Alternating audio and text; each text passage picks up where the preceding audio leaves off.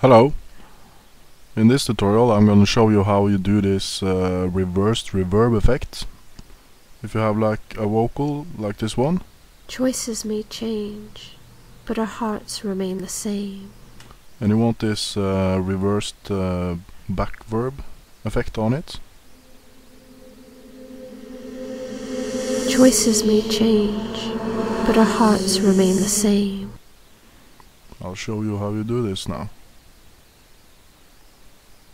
First you gotta get the sample you're gonna have this effect on recorded inside an Edison. Choices may change, but our hearts remain the same.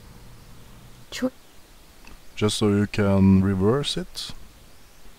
Because you have to record it and then reverse it. Like this. Yes, and the embers. And then you put reverb on this.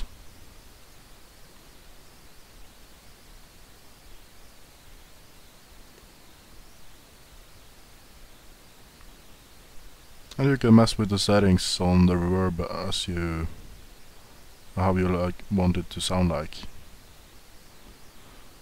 So then you have the sample here reversed, and you have the reverb here, and after that you have another Edison you can use to record what's coming out of the reverb.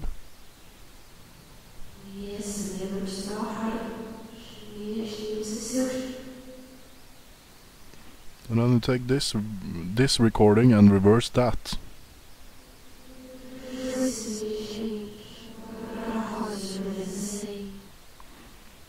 Now I have only the reverb, but if I adjust the mixer a bit I can have both the reverb and the original sample. Yes, and the embers are harder. Yes, names is yours. Reverse that. I'll just normalize it. Choices may change, but our hearts remain the same. Now you have that nice reversed effect on your vocals. But you can also do this effect on other samples. Like a kick. I have a kick here. You can do exactly the same thing here.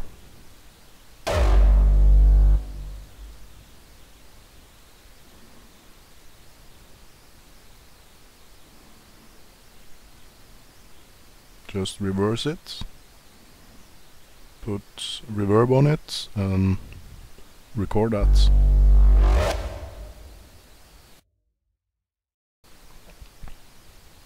Then reverse.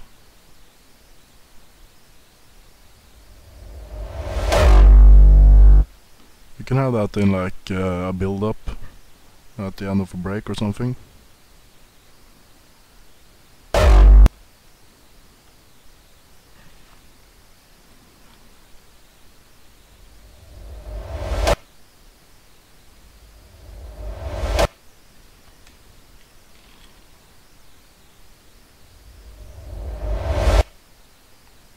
Yeah, you can use this effect on a lot of different samples and sounds, and you can mess and play around with the reverb to get different sounds on it. You can have different durations on the reverbs, and yeah, just mess a lot with it.